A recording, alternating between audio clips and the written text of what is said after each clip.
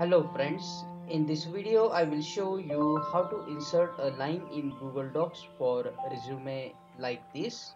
Let's get started.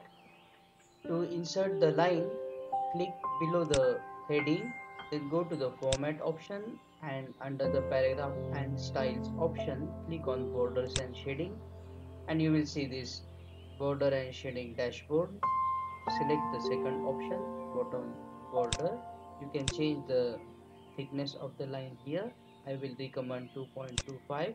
If you want a solid line, then it's okay, or you can also select dashed or dotted line here.